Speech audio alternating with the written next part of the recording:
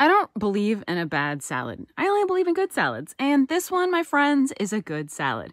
It starts with a head of romaine lettuce that you chop and wash up. Then a simple dressing made with Dijon mustard, lemon juice, crushed red pepper, oregano, salt, and pepper. Give that all a stir, add some extra virgin olive oil. Then all you gotta do is fill a bowl with that romaine, add some sliced cucumbers, some celery, as well as some green olives and feta cheese, and boom, you have a delicious salad. It was so easy, you guys.